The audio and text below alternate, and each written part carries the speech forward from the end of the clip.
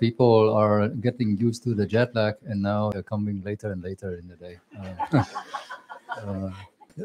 On the first day, everyone was really, really early and hungry earlier. But now, yeah. So welcome to Berkeley, I guess. Okay, so welcome to the fourth day, and today Dan is going to tell us more about the power of algebra and semirings.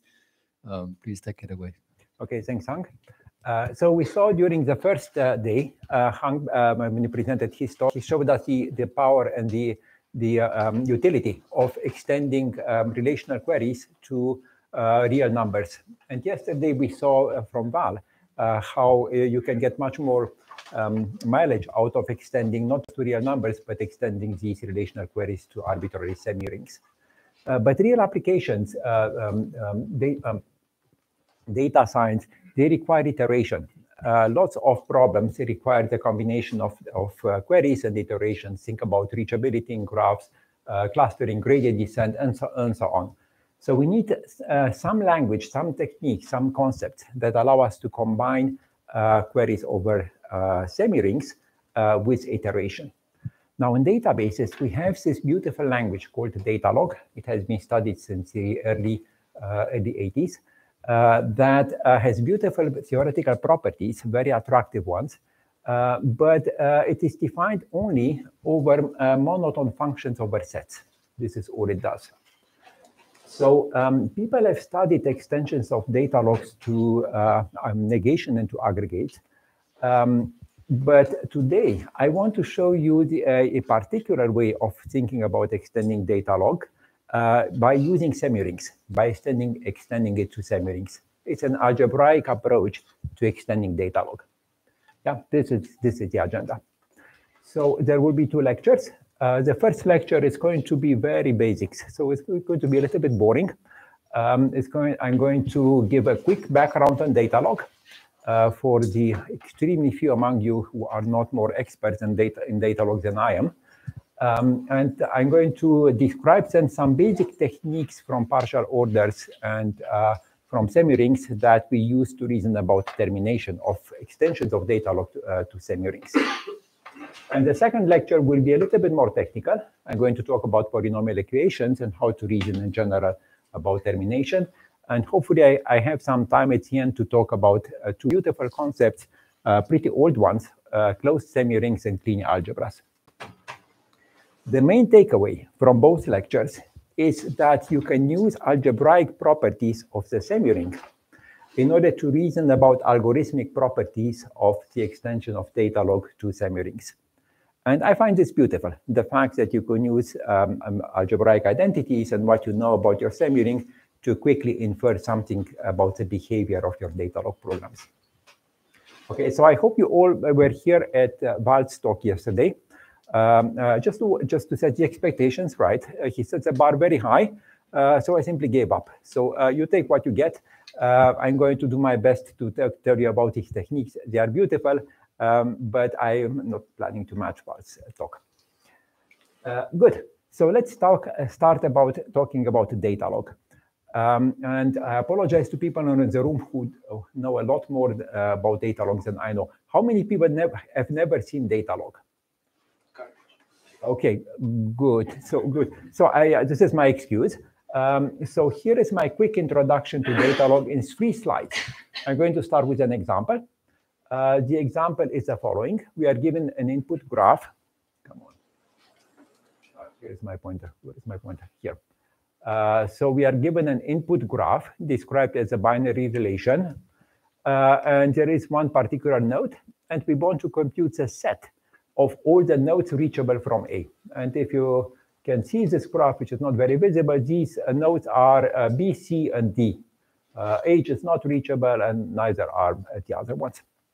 I often give this talk to an audience that has many SQL practitioners, and I need to acknowledge that this is something you can write in SQL, but I don't recommend it. There are many problems with it. Instead, I recommend using data log. Data log is a very simple language. It consists of rules, and the rules can be recursive, and you read them from right to left. They're exactly the same notation as we saw in the first day in Hangstock and that we saw yesterday in Valstock on conjunctive queries. Here we have three rules. The first two, they compute the transitive closure of the relation E. And the last rule computes a unary set called answer. So how do we compute the transitive closure? Well, every pair of nodes xy in the edge relation is also in the transitive closure. And if we have a pair xz and a pair zy in the transitive closure and the edge relation, then xy is in the transitive closure. And finally, every node y connected to A in the transitive closure should be in our answer. That is data log. The order of the rules does not matter. You can interleave the rules in any order you want. And in terms of terminology, the input relations, the black ones in my slides, are the called extensional database predicates, or EDBs. And the output relations will be blue. They are called intentional database predicates. Okay, so this is data log by example. Now, the beauty of the data log is it has a very elegant semantics. And in order to define the semantics, I need to define a simple concept called the immediate consequence operator. The immediate consequence operator is a function that takes as input a state of the IDBs.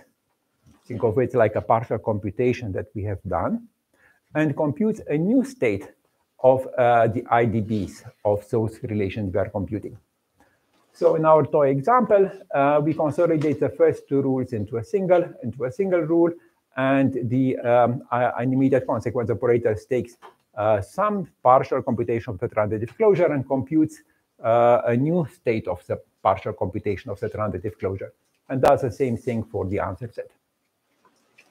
So in the literature, there are three different semantics for data log: a model theoretic semantics, fixed point semantics, and a proof theoretic semantics, and they're all equivalent. I'm going to glance over them extremely quickly, making some people here angry. The minimal model semantics is defined in a much more elegant way, but algebraically is equivalent to saying that we're looking for that state of the IDBs, for which if we apply the immediate consequence operator, we get a subset of that state of IDBs. And the least fixed point semantic says that we want to get equality. And there is a third semantic that I'm glossing over. Dan, yes? Why is the first one subset and the second one equal? Least fixed point is equality, but why is the model semantics subset? Yeah, so in the model semantics, I was, so I didn't include this. In the model theoretic semantics, what you do, you convert each rule into an implication. So you keep here T, the same T as here, and the turnstile becomes an implication. And then a model is any state of the IDBs for which all the implications defined by the data log rules hold.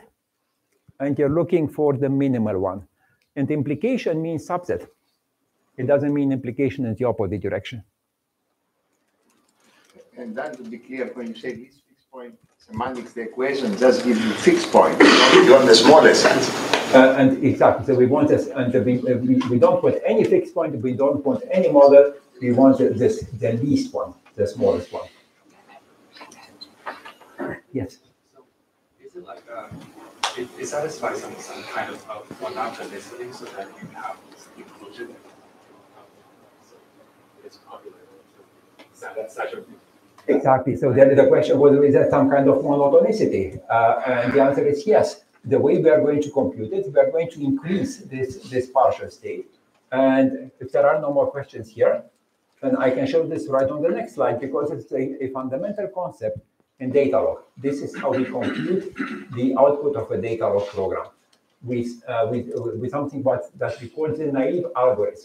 We start with the empty state for all the IDBs, and then we repeatedly apply the immediate consequence operator, computing a larger and larger state until it stabilizes, until we reach a fixed point. Okay, so to give you an example, in our toy example with the transitive closure and the set of reachable nodes, we will start from the empty set for both the transitive closure and answer. And then we repeatedly apply the immediate consequence operator, getting larger and larger sets. Okay, an important observation here. This naive algorithm always terminates. And moreover, it terminates in a number of steps that is no more than the number of ground atoms that you can construct using the IDB predicates and using the constants that are given in the input database, in the input EDB predicates. So what this means in this example is that you look at the input relation E, which defines a graph. And let's suppose we have little n nodes in that graph. So we can have at most n squared possible tuples in the relation T, and at most n tuples in answer. So the total number of tuples that we can add is at most n squared plus 1, which is little n squared. And I like to ignore that little n. I like to call big N the total number of such tuples that we can ever produce. And this is an upper bound of the number of iterations. Okay. Is data log clear? Yes. And you cannot delete entries. Data log is restricted to having only monotone rules. So if there are no more questions, then it's quiz time. What do these data log rules compute?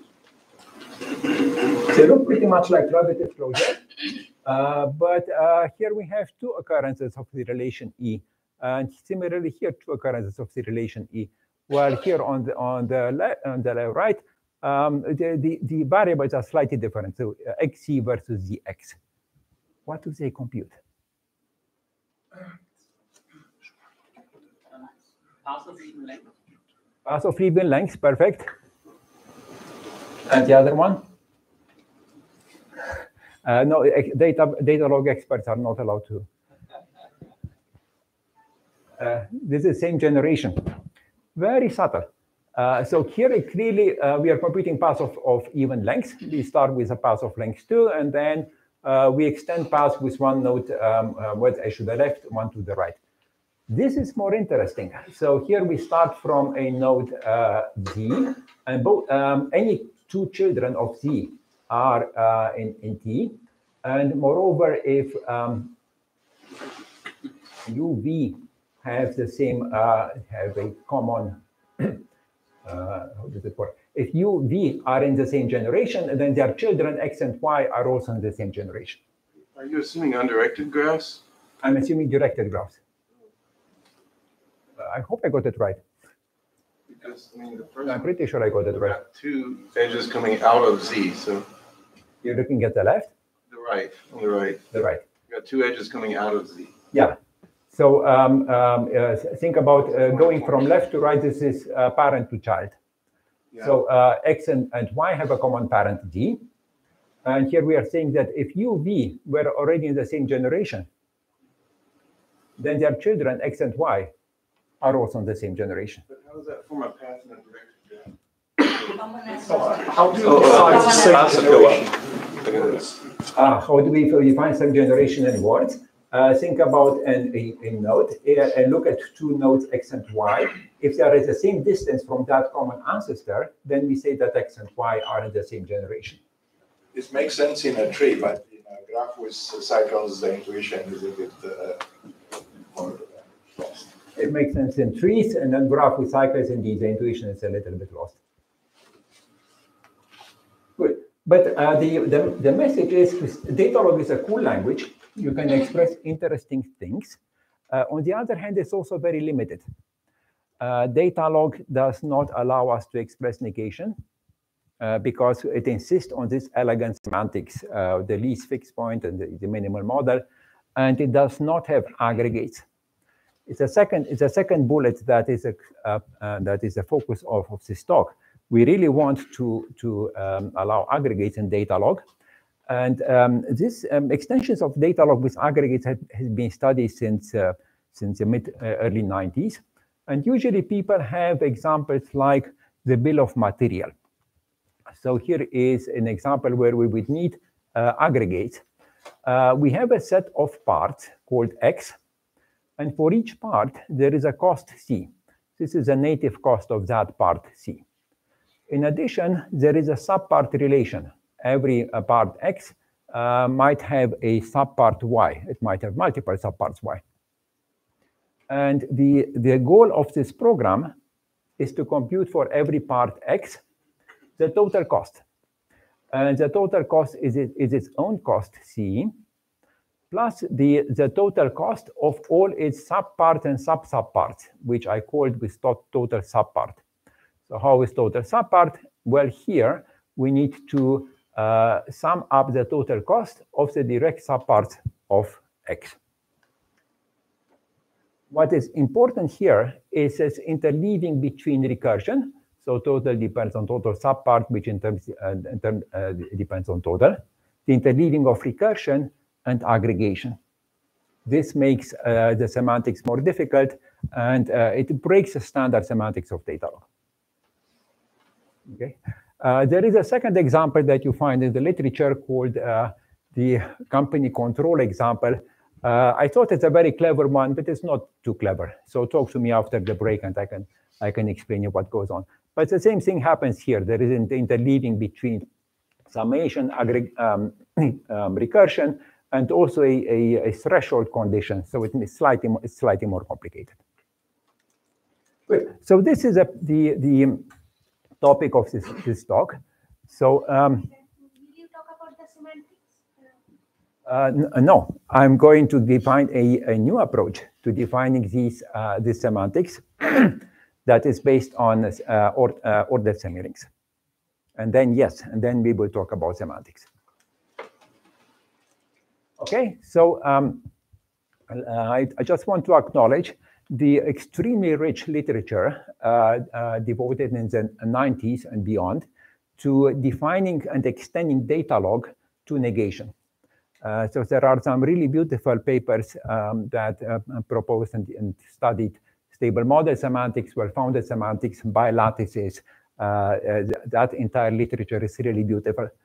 The work in the early 90s that aimed to extend data log with aggregates sometimes borrowed similar concepts. For example, you can find the semantics of min-max aggregations based on stable model semantics.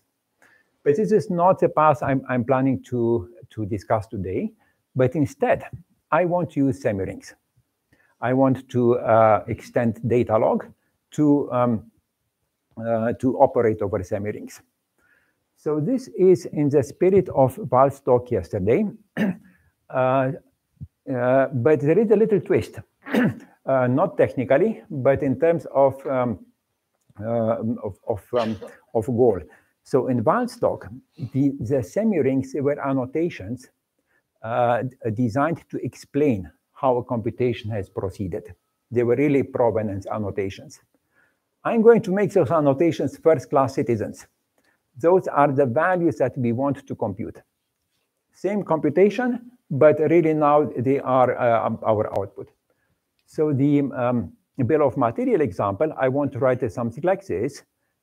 We have a single relation cost, a unit relation cost that contains only the parts, but its value now is that semiring annotation. It's the actual cost of the part X.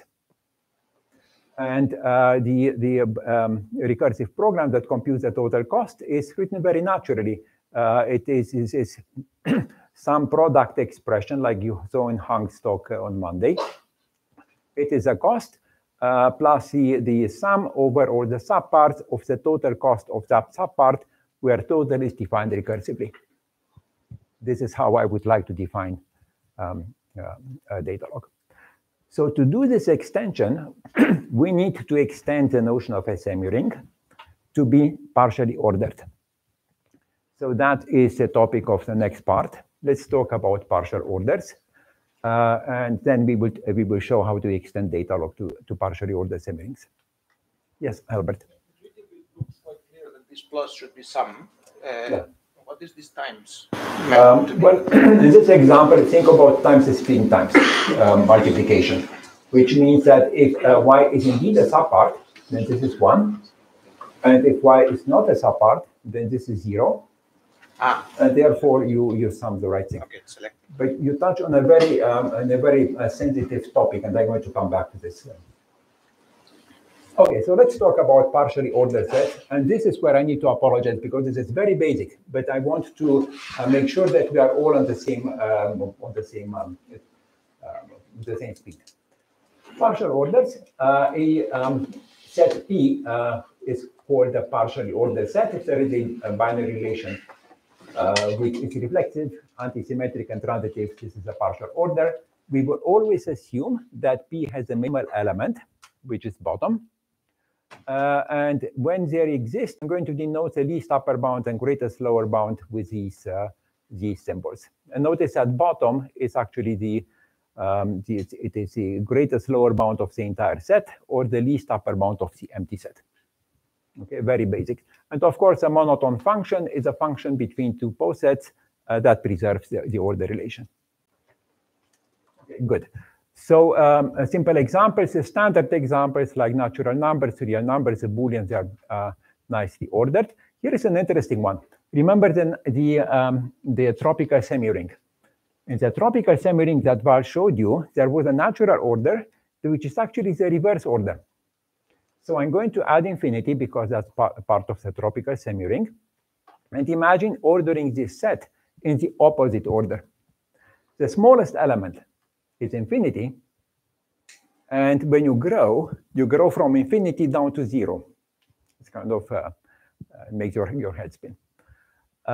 This family of subsets, the set of subsets is partially ordered. Here is an important example.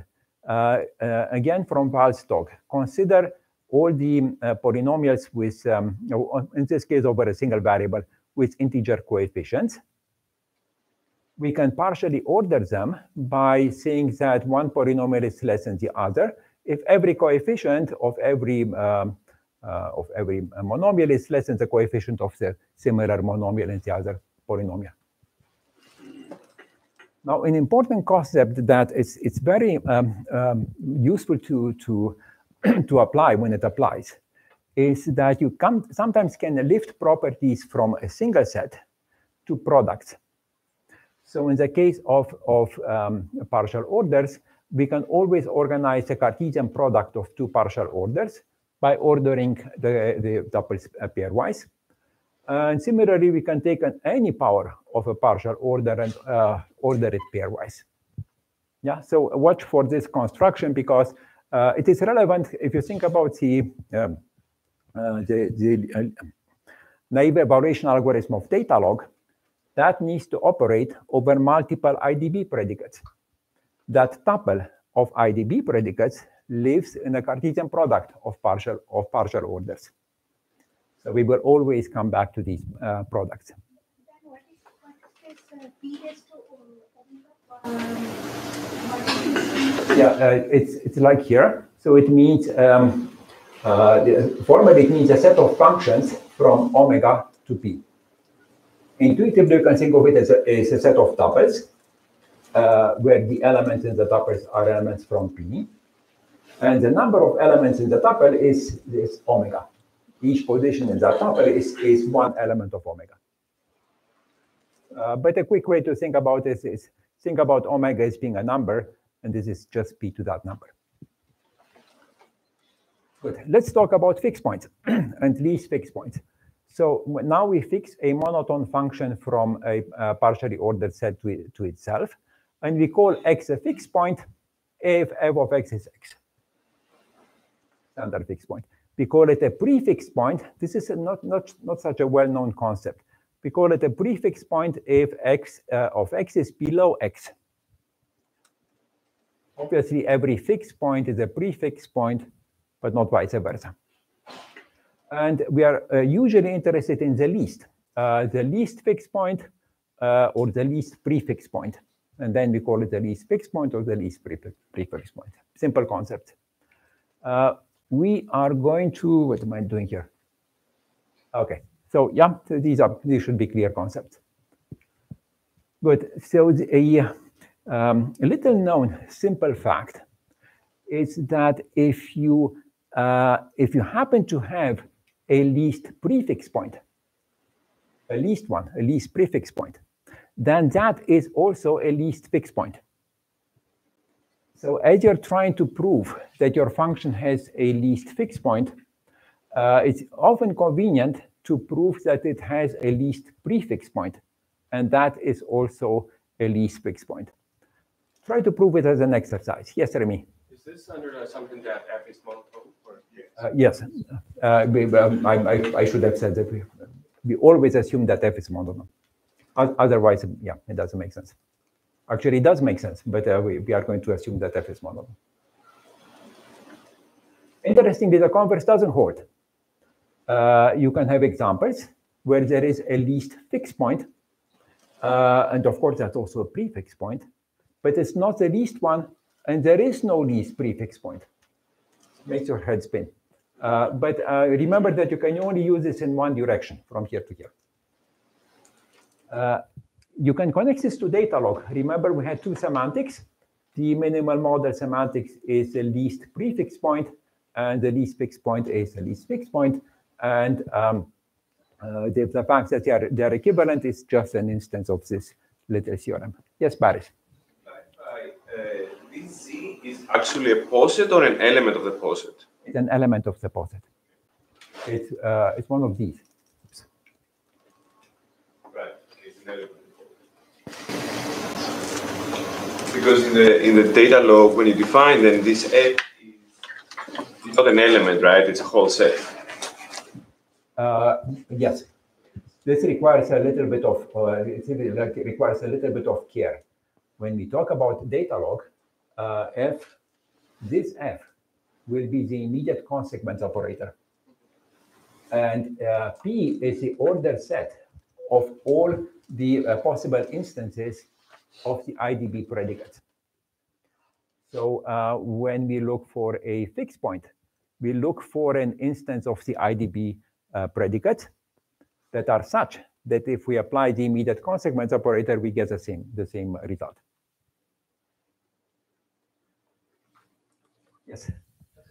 Does it say anything about the uniqueness of the fixed point or prefix point? Okay. So quick poll. Is the least fixed point? Is the least fixed point unique?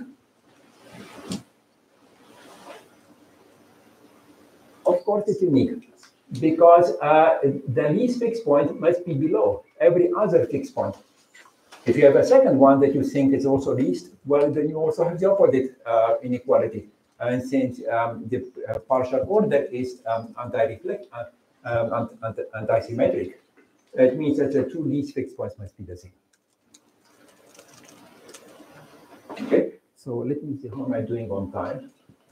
I was wondering whether I should show the proof of this, but I shouldn't. I think I really invite you to prove this. It's a one-liner, two-liner, and it's really instructive. Proves that if Z is the least prefix point, then it is also a fixed point, and moreover, it is the least fixed point. Good. Ask me in the break how to prove it. Good. So how did we compute the least fixed point for data log? We used the naive algorithm, the naive evaluation algorithm. And that extends to any partially ordered set. That extends to computing the fixed point or the least fixed point or the least prefix point of every monotone function on a partially ordered set. And it consists of defining this sequence. We start from the empty set, we start from bottom, and then we repeatedly apply the function f, obtaining an increasing sequence of elements in the set P. And this, I've seen the term Kleene sequence for this sequence, especially in papers by Esparza. And I like the name. So let's call this. But it's much older than that, right? Much older. This is the Kanaster-Tarski theorem from the late 30s independently. Right. But the term Kleene sequence. But that's okay, the term. But the proof is Kanaster and Tarski from the late 30s independently. Right. So the proof actually uses this little fact. Okay. So I'm going to call this a clean sequence. It depends on the poset and the function f. An important fact: if you're looking for a fixed point, for any fixed point, not just the least one, remains is always above every element of the clean sequence. So by computing the clean sequence, you can never go wrong. You can never exceed a fixed point, not the least one, not any other fixed one. Okay, so this is a good. But now you will ask me: is the least upper bound of the clean sequence the least fixed point? And the answer is yes, but we do need some additional assumptions, and they are standard in the literature. What people do, they require the posets to be omega continuous. So let's define this. An omega chain is a sequence of increasing elements in the poset. The clean sequence is an omega chain. Okay. So the partial order is called omega complete. For every omega chain, the least upper bound exists. And the function is called omega continuous if it commutes with the least upper bound of any omega chain.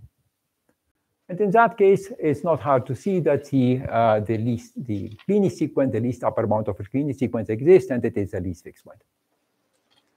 It's important to look at some examples here. So the set of natural numbers with a standard order is not omega complete, because you can grow and grow and grow and never reach, there is no least upper bound. But if we add infinity, we're in good shape. Then it becomes an omega complete set. Interestingly, remember the tropical semiring, which has the reverse order? This is omega complete because you can never decrease for too long. Yeah, you can only decrease a finite amount of time.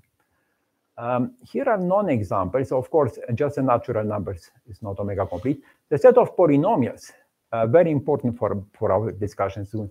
It is not omega complete. And even if you extend the coefficients to include infinity, this set is still not omega complete. So how can we make it omega complete? Any guesses? Then why it is nx is not omega complete? Why is what? Oh, because 8 is already not omega complete. Nx. Yeah, good observation. So why is this not omega complete, as Sudeepa pointed out? Because this is not omega complete. So if you just take constant here, you can grow and grow those constants forever. Okay, so I'm fixing this by saying that let's allow the coefficients of the monomials to include infinity. And this is still not omega complete. What do we need to do? Add excluding infinity. Add power series. So not exclude infinity because the powers of x do not necessarily grow, but make it a power series. Okay, so this will come into play later.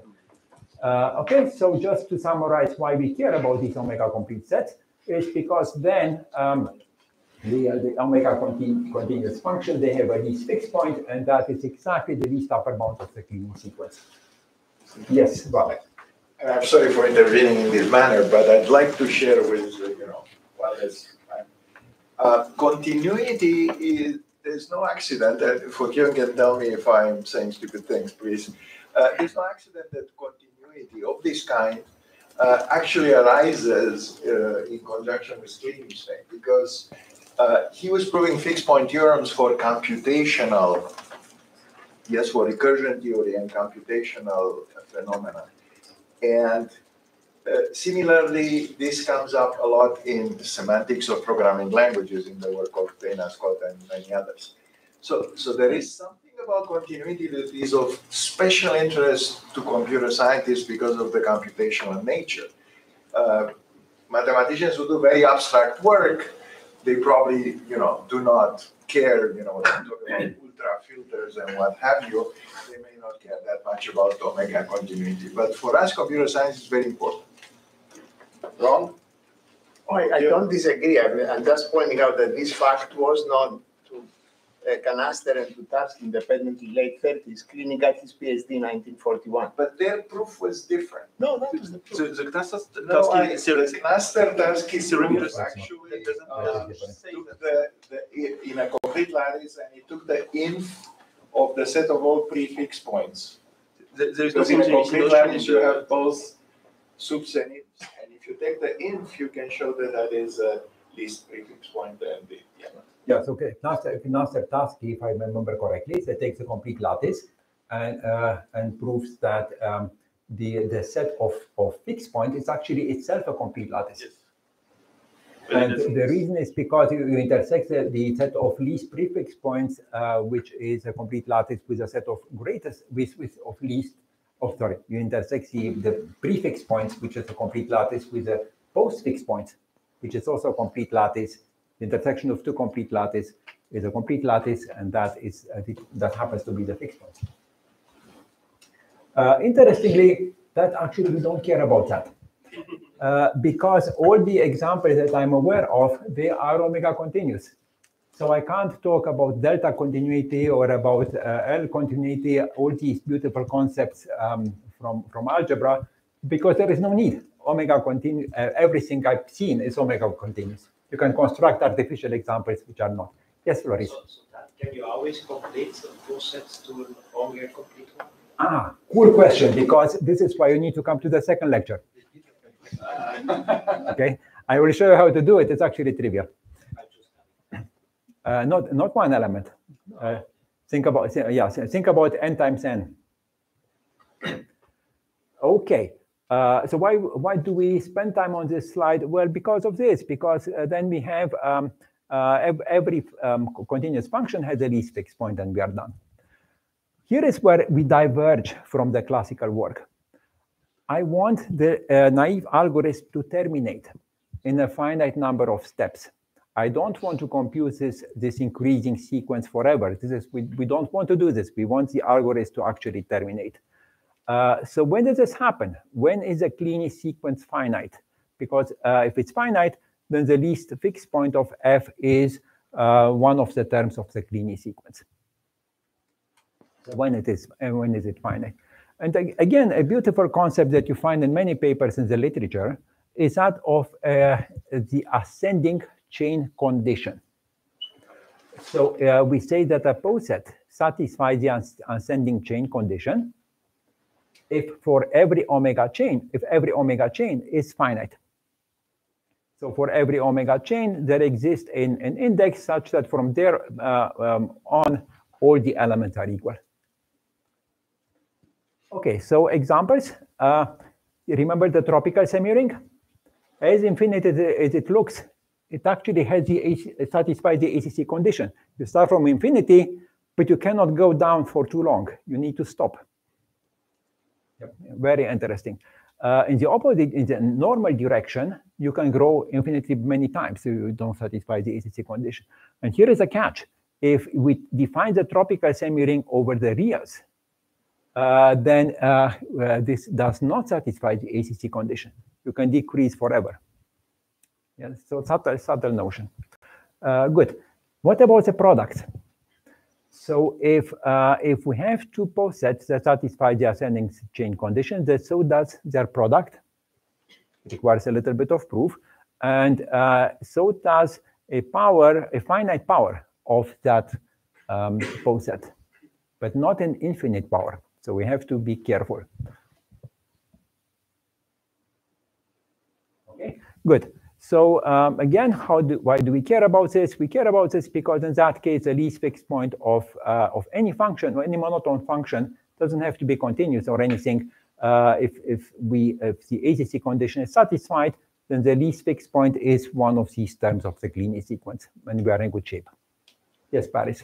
So this condition implies that you're also omega complete and omega continuous. Yeah, I removed that from the slide because it's too much, but yeah. It implies that it is omega complete, and it implies that every monotone function is omega continuous. Thank you. Good. How do we check ACC? How do we look at when we have a simple sufficient condition to check the ACC condition? And the answer is yes. there is this nice notion that people also use often in the literature called the rank of a poset. And I'm using the definition from a beautiful book on enumerative combinatorics by Stanley. I strongly recommend this book. And he defines the rank of a strictly increasing chain to be the index of the last element of the chain, where you have to start by numbering them from 0. Okay, this is the rank of a strictly increasing sequence. And the rank of a poset, of a partially ordered set, is the largest rank of any strictly increasing sequence. Yes, Carl? Okay, it's interesting. Better? Yeah. Okay, is the rank clear? Okay, quiz time. What is the rank of the set of Booleans? What is the longest sequence you can construct? No, we call it 1, because we start from 0, and this is 1. It's actually, it matters. This is why I cite silently here, so don't ask me why did I start enumerating from 0. Because you have to start from 0, otherwise it's not nice. We want it to be nice. What's the rank of a power set? Size of omega. Size of omega, very nice. What is the rank of our nice tropical semiring, where you cannot grow forever? This is infinity. All the sequences are finite, but you can construct them bigger and bigger. Interestingly, so finite rank obviously implies ECC, but not vice versa. What about the products? We care about a lot about the products, where the rank of a product is the sum of the ranks. This is where it really matters that you start from 0 to get these nice expressions. And similarly, the rank of a power is the size of that set times the rank of P. And obviously, if the rank of a partially ordered set is R, then the least fixed point of F is the Kleene sequence at step R, or even earlier. Good. So this was my tutorial on very basic facts from about partially ordered sets. So let's just summarize. One thing that is worth remembering is that if you're looking for the least fixed point, it suffices to look for the least prefix point. And sometimes it's easier to prove that you have a least prefix point. Omega completeness and omega continuity, which always happens in our world of database applications, that implies that the least fixed point of a function is the least upper bound of the Kleene sequence. And finally, if you're lucky and your set has a finite rank, that implies the ACC condition. If you just have the ACC condition, that is enough to imply that the Kleene sequence is finite, and therefore you can compute the least fixed point in a finite number of steps. But any questions so far about partially ordered sets? Yes, Roris. Instead of the Kleene sequence to be finite, isn't it sufficient to actually get that it converges somehow, in a sense that it gets closer and closer to something? Obviously, if you take the least upper bound, then this convergence happens. But I'm not aware of how to exploit this in a practical setting. Although I have some things to say towards the end of the next lecture, some beautiful concepts. Good. Good. So now we are finally ready to extend data log from sets to semirings. So what do we need for this? We already know from the lectures by Hang and by Val how to extend conjunctive queries or even unions of conjunctive queries to semirings. This is what Val did for provenance. This is what Hang did with real numbers. So we know how to interpret those conjunctive queries over semirings. So data log is, of course, defined over sets. So we want to also define it over semirings, but it requires a partial order.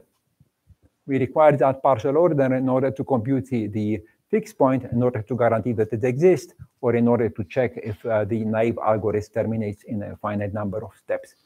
So for that, we need to ensure that the semi-ring we are defining data log over is also ordered. And I'm going to do this in the simplest possible way. But before I show you the definition, I need to explain to you what a pre-semi-ring is. We know what a semi-ring is. What is a pre-semi-ring? And I put it here on the bottom. So a pre-semi-ring does not require that x times 0 is equal to 0. Yep, you just drop that condition. Actually, in the literature, you sometimes find people defining a semi-ring without this condition, and they don't call it a pre-semi-ring. But the correct terminology today seems to be that we call this a pre-semi-ring if we don't insist on that condition. And I don't want to insist on it because some concrete examples of applications, they are actually pre-semi-rings or not semi-rings. Yes, Paris. Is this important? So why, when we talk about provenance, we want to have this, and now when we talk about data log, we don't want to have this? It's just a it allows you some semi-rings that I care about for a data log applications that were not interesting for provenance applications. That's all there is. So which semi-ring? Because if you want to maintain this conceit that 0 is the label of an absent tuple, then this would mean that you take a join of a tuple with an absent tuple. Yeah, the result is an absent tuple.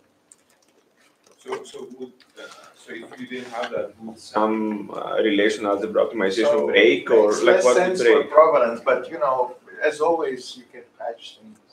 Don't worry about it. Yeah, we can have a more interesting discussion once we see some examples. I think there was another question here. Yeah. I was asking which semi-ring, which pre-semi-ring is not a semi-ring that you're interested in. Yeah, I have one example in a couple of slides. But first, let me show you how we extend a semi-ring or a pre-semi-ring to a partial order in a most brutal way. I'm just going to say that this structure is a partially ordered pre-semi-ring, or a POPs, if it consists of a pre-semi-ring and a partial order with a bottom, such that addition and multiplication are monotone.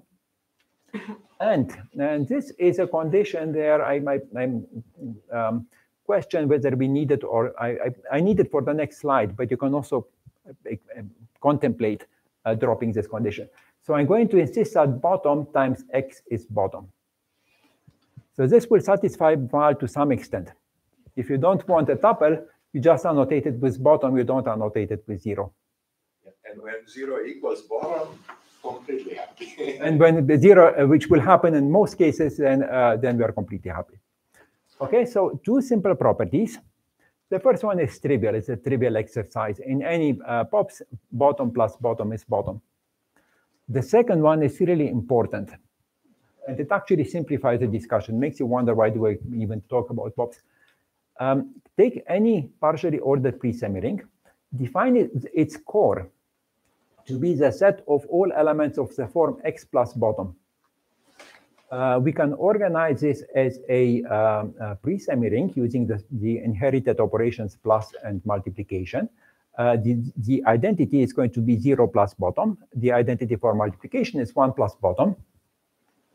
It turns out that this set is always a semi-ring. So it will satisfy this identity. And moreover, it is a naturally ordered semi-ring. That is a cool exercise. Yes, Val? Is the plus that you use there in x plus bottom a formal joinment, or is it actually the plus in the semi-ring? That is, it gives you another element in P. It gives you another element in P. This is a subset of P. Okay, so proving that it's naturally ordered requires a little bit of thinking with a one-liner interesting exercise. Good.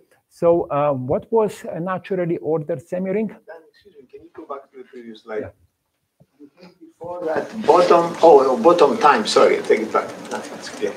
So just to Okay. I want this one, laser pointer. Yes, Pierre. Yeah, I mean, your POPs is not necessarily commutative. Oh, I forgot to mention this. All the semirings that I'm considering are commutative. Okay, good. So what was a naturally ordered semiring?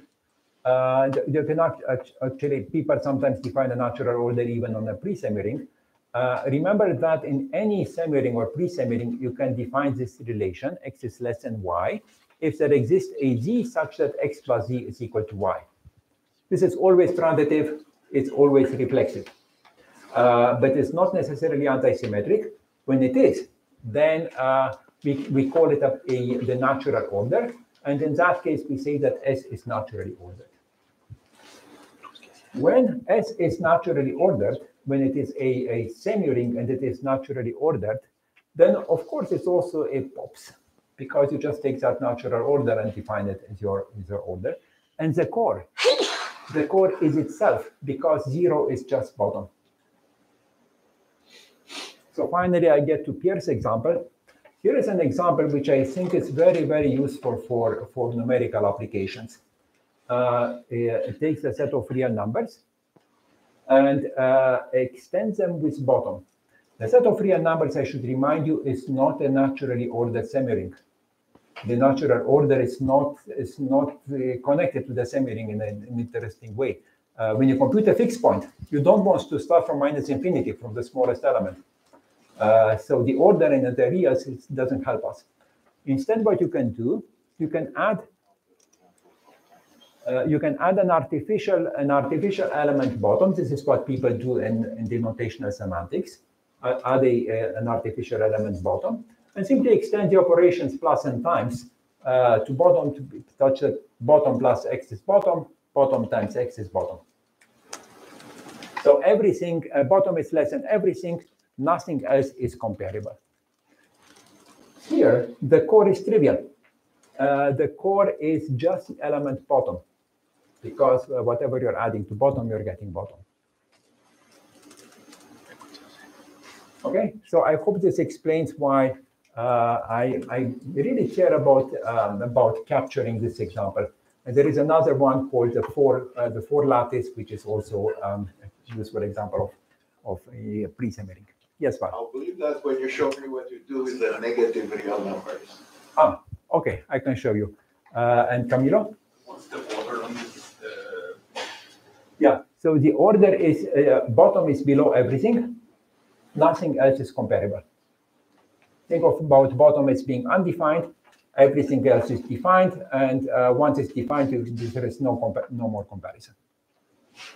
Good. So finally, we can extend data log to semirings, and when we extend it, I'm going to put a ring here at the top, and then we are going to call it data logo because it's over a semiring. So this is a pretty disappointing slide because it's very simple. What we are going to do, we are going to replace the standard relations over sets with P relations, where P is our chosen partially ordered pre-semiring. So the relations now, then associate to each tuple an element from this partially ordered pre-semiring. The operators that we use in data logs, they become the operators, they're going to replace with the operators in the semiring. So for example, we had a data log rule like this, and now this becomes a data log rule like that, where the operators are now operators from a semiring, and the relations, they are P relations.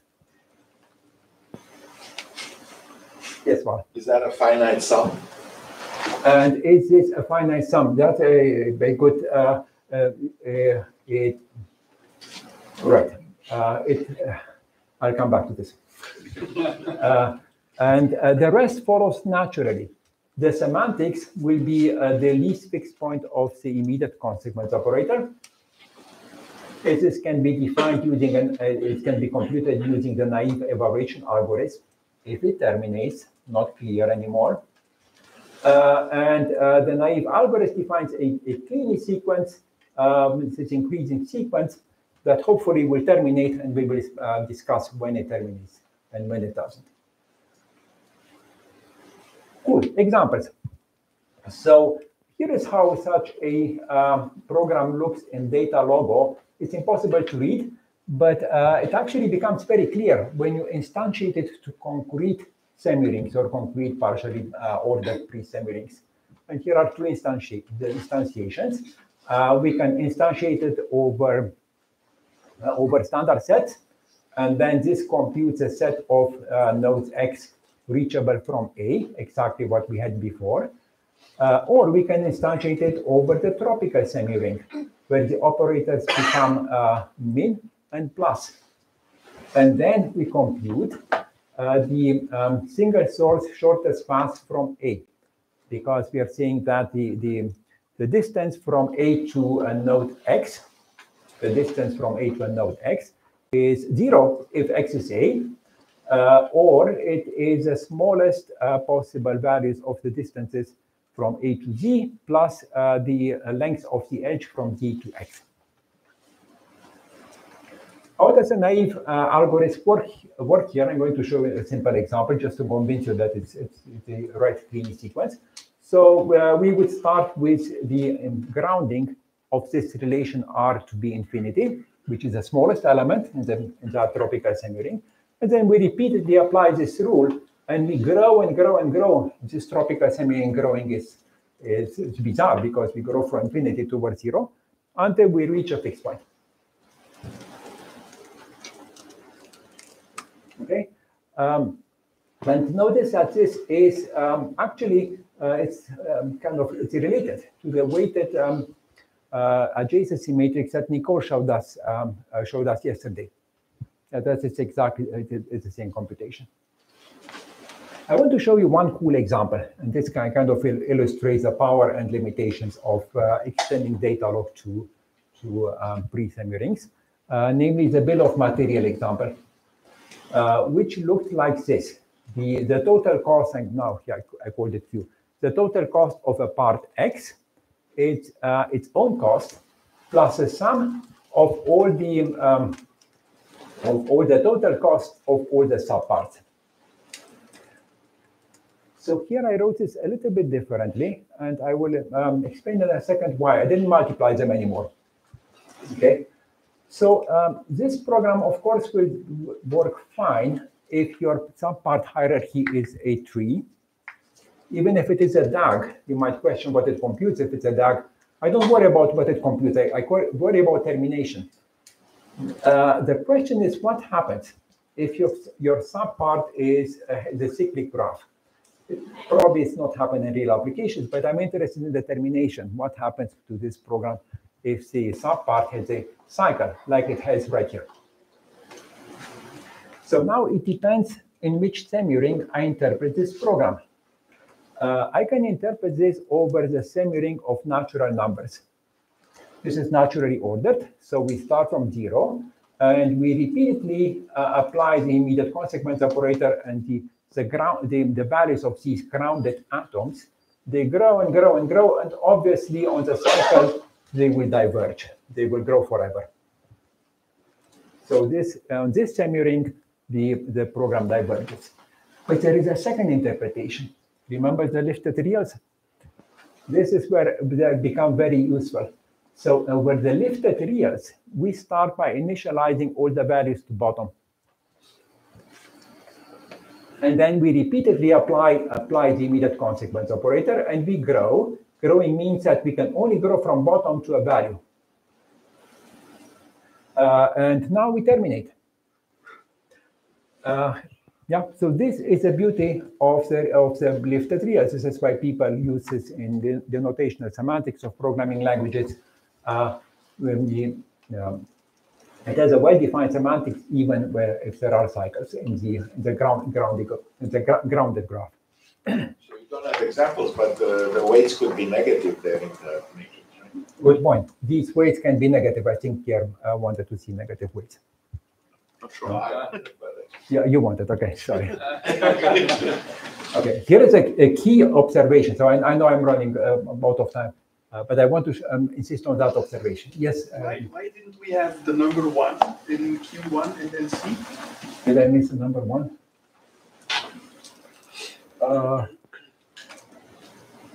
So the issue is that as long as this value is bottom, you don't get anything because the cost plus bottom is bottom. Okay. And this is the little annoying part. I can't multiply here.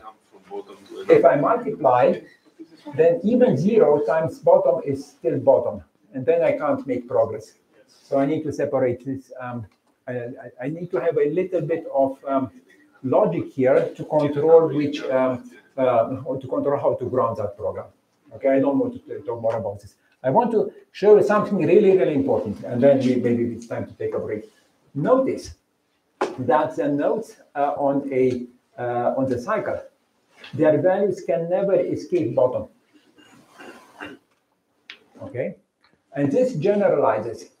The nodes on a cycle can never escape the core semi-ring. So that means that as we investigate termination of the program, it suffices to focus on a naturally ordered semi-rings. So order is again restored in the universe. We don't need to worry about anything other than a naturally ordered semi-ring. Okay, good. So let me skip these simple properties. Let me skip what we learned because I know everybody wants to take a break. But now it's quiz time. I'm going to leave this on during the break for you to ponder. What do these programs compute? Here at the top, we have a very simple graph. It's a chain. Every edge has weight 1. This program here computes kind of transitive closure, but what is the value from 0 to n? What is the numerical value? And similarly for the second and for the third. Good. So thank you, folks. Let's resume after the break.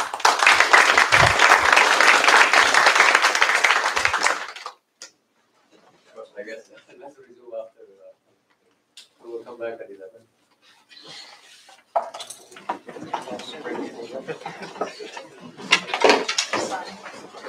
I'm purely set up.